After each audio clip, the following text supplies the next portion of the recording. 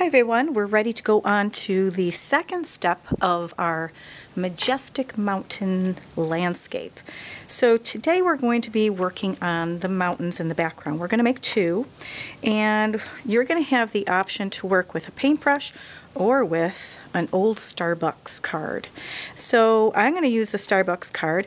Now Bob Ross would be using a palette knife, and we don't have one of those. So the first thing I'm going to do is I'm just going to kind of stamp out an area where I want my first mountain, and I'm not going too high. Then I'm going to take it, and you can see I have paint here, and I'm just going to scrape it down. Scrape it down. Now it doesn't look like a lot comes out. Don't worry about that. Okay, and now I'm going to go down the mountain. Same thing, scrape it. And then I'm going to do another mountain, do a little scraping of the paint. And this is much like how a palette knife works. So you're just kind of scraping that paint into place. And I'm not going to worry too much about down here because this is going to get covered up. So there's the first step. Now I still have brown on here, that's okay.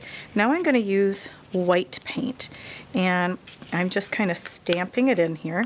And don't worry that everything isn't completely covered. I'm going to go here, and this is going to be kind of like, oh, the snow on top of the mountain.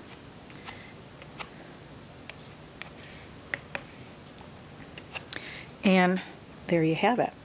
All right. Now we are going to clean off this brush, this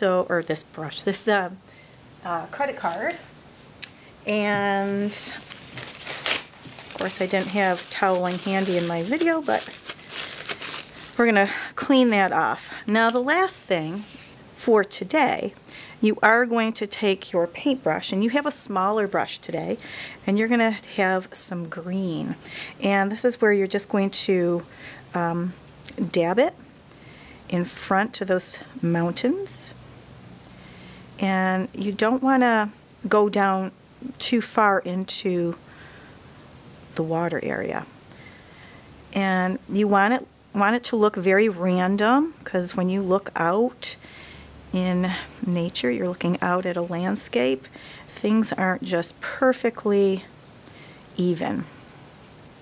Okay, so I'm done. That is your second day of your Majestic mountain landscape.